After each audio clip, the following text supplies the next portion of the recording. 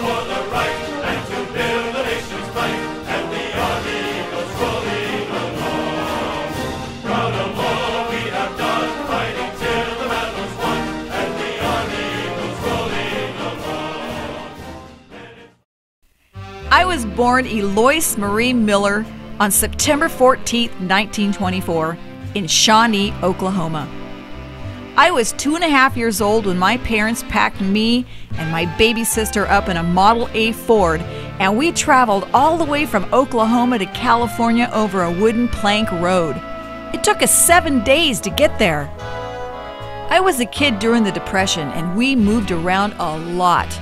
My dad had to go where the work was, but we mostly lived in Northern California in the gold fields where he worked in the big gold mines.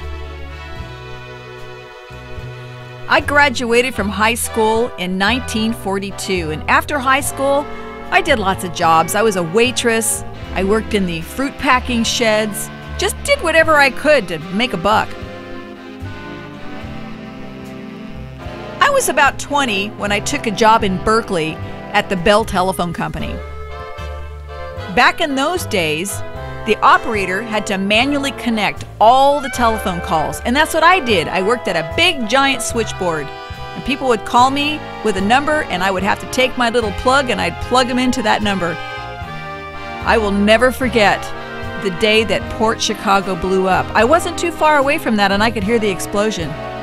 This is where they kept the munitions ships for the Navy.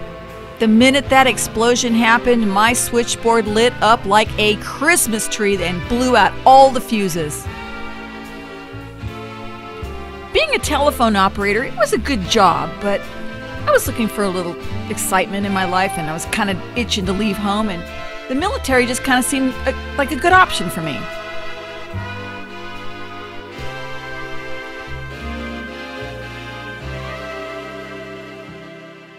Thousands of WACs, trained and disciplined the Army way, are now on duty all over this country and overseas, but thousands more are needed.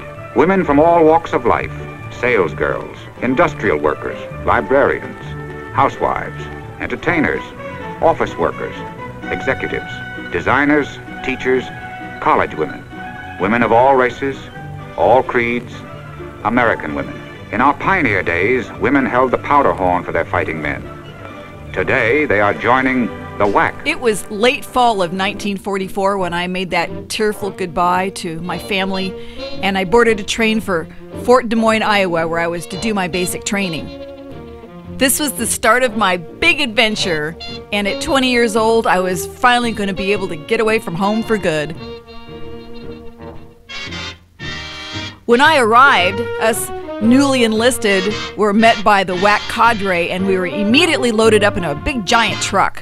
I remember it was late fall and it was pretty darn cold coming from California, and in Iowa it was really cold riding in the back of that truck. We were issued our summer and winter uniforms, our duffel bag, laundry bag, shoes, little Abner boots, they called them back then, our dress shoes, GI handbag, GI khaki underwear, which, by the way, I didn't wear those. I snuck in my civilian undies and wore those instead. Also, they gave us PJs, a robe, and slippers. And we had to send all of our civilian clothes back home. Now, we didn't have to get that famous GI haircut, thank God for small favors, but we did have to keep our hair off of our collar, which was really hard for me because of my short neck. I remember my first GI party, but let me tell you, that was no party. I was handed a brush and told to get to scrubbing. I had a fever because I just got my shots, but that was no excuse. I had to keep on scrubbing. Welcome to the Army.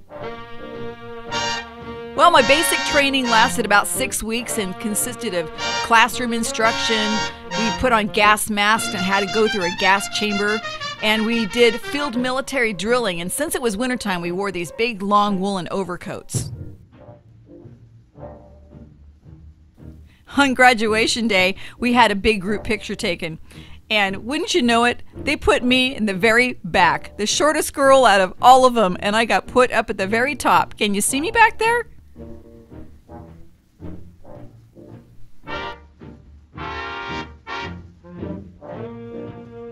Then we were given our permanent assignments. I initially wanted to be a Jeep driver, but, being that 5'2" girl, I didn't make the height requirement. Guess they couldn't see over the steering wheel. I don't know. But anyway, they sent me to parachute rigger school in Fort Benning, Georgia. I have to tell you that when I arrived there, I was really impressed by those cute paratroopers walking around posting their jump boots and baggy jumpsuits. So now I'm back in school and I'm learning how to pack a parachute, and that's called a rigger. And after 6 weeks of training, we had a big pinning ceremony when a high-ranking official, I don't know, could have been a general, a colonel, my mind is a little fuzzy, but we got wings put on our uniforms. It's the same wings that the paratroopers wore, only there was a big R in the middle, and that stood for, you guessed it, rigger. There were only 40 of us WAC riggers in the U.S. Army, and I was one of them. I was one of the elite, and I was proud to wear those wings on my uniform. But as excited as I was to finally be a rigger, it just didn't happen right away. Again, my height was an issue. They just didn't think that I was tall enough to pack a parachute by myself. So they assigned me as a parachute repairman. So you know that old saying, the squeaky wheel gets the oil. I griped enough and they finally said, okay, Miller, let's see how you can pack a chute. And boy, did they find out that dynamite comes in small packages. I packed that damn thing just as fast and good as any of them. No problem. And I was immediately assigned to the packing shed and my sewing days were over. In the packing shed, we would pack chutes with 2 people to a table.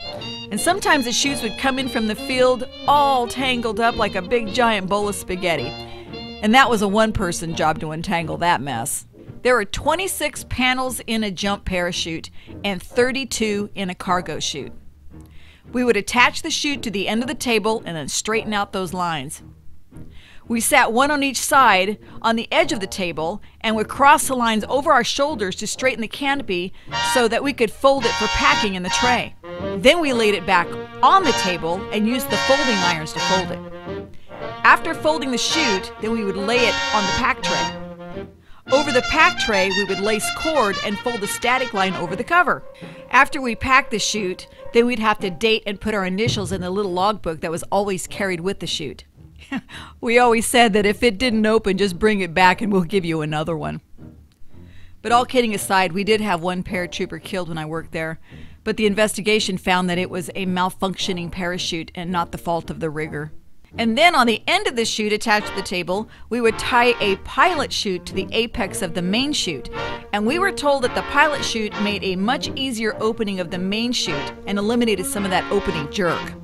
Boy, I remember having a very deep cut on my finger from lacing, but it soon became a really hard callus. We learned a special way to cut the heavy cord with our hands and didn't use a knife.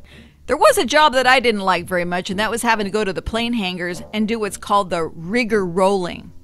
And that was rolling up the chutes for storage. And we didn't have a partner to help us, like in the packing sheds. And I wasn't strong enough to really roll them that tight. And then when I'd pick them up, all the guts would fall out of them and I'd have to roll them up again. Thank goodness we didn't have to do that job very often. A really exciting day was when us riggers got to go up into the C-47, the big plane that the paratroopers jumped out of, and see our actual parachutes in action.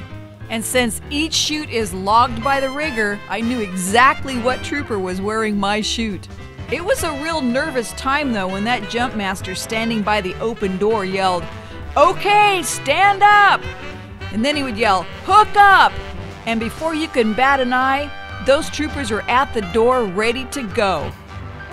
And then they started jumping one right after the other in rapid succession, and if any one of them hesitated, that jump master just pushed them right out the door. Watching those paratroopers in action, I knew that that was risky business that they were involved in. Even though I knew I had a good packed parachute, anything can happen to them. Like one time there was a demonstration and the wind picked up and blew those paratroopers all over the place. Some were landing on top of cars, in convertibles. It was a mess. They were just at the mercy of that wind. And then we got to go out in the field and watch a night jump. But there really wasn't much to see as it was pitch dark, but we could hear the thump, thump, thump of them landing all around us. That was a little eerie.